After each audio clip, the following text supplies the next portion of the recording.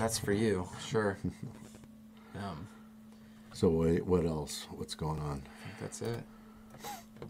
Yeah, so I know everybody's weather's kind of messed up. A lot of people probably without power. They sent out a warning today, even though the wind isn't bad, and they go through the power line easements, and they have these giant trucks that look like monster trucks with a big blade on there, and they cut all the trees back about every other year so that nothing droops over and falls on the lines and knocks the power out. But then, so we're thinking we're good, not windy, and then they send out a notice today because of the high demand and stuff on the power grid. We may be experience, power outages. I'm thinking, well, we just can't win it, can we? They got the trees cut back. It's not windy. It's not icy. It's just a little snow.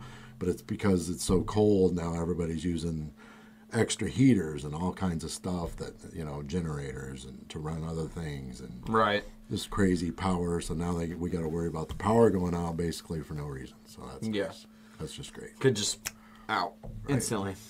But we were going to come on earlier, but we were afraid of that, so we didn't come on. And here we are now. So.